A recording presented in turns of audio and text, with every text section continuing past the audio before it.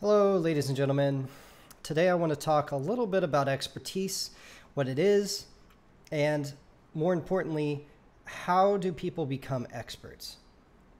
So first, let's talk about what an expert is. And it's in very general terms, an expert is good at a thing, right? So you give an expert a task. If that task falls within the domain that expert is good at, they will be able to perform that task way better than the average person will, right? So that's what we mean. But how do you get good at something, right? How does an expert become an expert? This may seem like a very obvious thing to say, but there is actually a process, right? There is a process of becoming an expert, right? Everyone starts as a beginner, and then they must become an intermediate, and then they become an expert, right? Now, there may be exceptions to this, but in general, everyone has to become an intermediate before they become an expert. So the question then becomes, right, how do I get to the intermediate stage, right? What if I'm starting out at something? What if I'm starting out in a martial art or with a musical instrument or engineering or computer science? Whatever I'm doing, how do I get to this intermediate stage, right? Well, if we look at the composition for any particular field, right, or thing that can be done, right, the composition of the number of people, right? If the number of people is on this y-axis and the expertise is the x-axis, right? Then most of the people will be average, right? There will be a few people who are starting out and they're learning, and then there will be a few people who have just gone beyond average, right? And they are just extreme experts at things, right? But the vast majority of people will be average.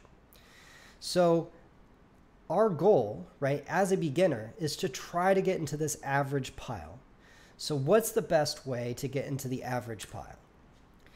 The best way is to just do the popular thing. Figure out what everyone else is doing and just do that, right? So you can imagine if you're trying to learn an instrument like the violin, right? You have no clue what to do or where to start.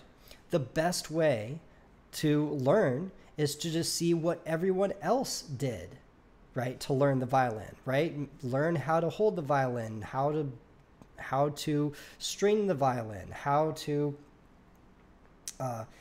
play certain notes, right? How do you play a scale on the violin, right? Whatever that is popular, whatever the average person does, do that, right? And that will help you go from this beginner to this average category, right? And that's how you get to be average. But if you just follow what everyone else does, the best you'll be able to do is be average, right? Because you'll just be doing what everyone else does. So how do you get to be an expert, right? How do you go from this middle portion to this expert portion? Well, for that, we actually have to change our strategy. So notice our strategy to go from beginner to average was just do what everyone else did. And that's pretty much the optimal strategy to become average at something. But it turns out that to become a true expert at something, you can't continue that same strategy because experts, by their very nature, do things differently than average people, right? If you ask an average person, oh, how do you play the song? They'll tell you, right? You ask an expert person, and they will be doing different things than the average person does. So in order to go from beginner to expert, right, you can't just go from beginner and just jump to expert. You have to get to this average point, right? Because that allows you to know where you are in space, right? Now to go beyond that, to go and become an expert, you have to explore, right? You have to start. Once you know what everyone else is doing, you also have experience on what it took to learn there. And you have a feeling for what the possibility space is. You have a feeling for what the map of the territory is. And once you have a feeling for what the map of the territory is, you can start saying, oh, you know what? Actually exploring this area could be fruitful, right? When you're a beginner, you can't do that because you don't even know what you don't know. But once you're an intermediate, right, you start having a feeling for the things that you do know and the things that you don't know. And you can start exploring from this safe base that you have of your average knowledge and start exploring new things. And this is what experts do. They're extremely passionate about their subject, and they just start trying out different things, right? And they find out what works and what doesn't work. And what the experts do is they find these just nuggets of gold of things that work really, really well compared to the average person. So experts explore, and that means that experts do things differently from the majority, right? So just like with the idea of the expert violinist, right? The techniques that they have will probably be similar to what the majority does, but there are certain little things that they figured out that are different that allow them to be much better players of violins. Same thing with experts at pretty much any other thing, right? Computer science, athletics, right? The athletes, the experts in their areas have found little tricks and tips of doing things differently than other people do them, and finding little pieces of knowledge that other people do not have that give them an edge. And depending upon the subject involved, that edge can be dramatic.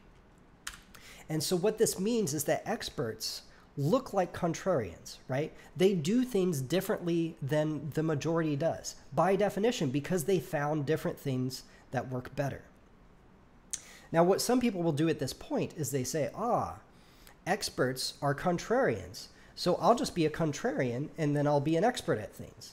And that's exactly what not to do, right? You can't skip the intermediate point, right? You can't skip that intermediate point because the vast majority of positions or opinions about a subject are just wrong. They're absolutely wrong. So you have to start from a point of intermediate skill and then explore around those edges and find little paths that lead to better outcomes than an average outcome, right? And only through finding things that actually work will you be a contrarian that is also a correct contrarian. So some people put the cart before the horse and they say, oh, I'll just be a contrarian. I'll just do things differently than everyone else does.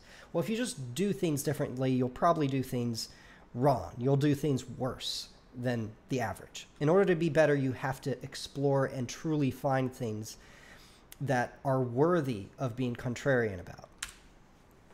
And so what happens most of the time is that people figure out one strategy that works. The strategy that works is to just do what everyone else does, and that gets them to be stopped at an average point, right? In order to go beyond that point, you have to be willing to be a contrarian, right? You have to be willing to explore and do things that other people are not doing.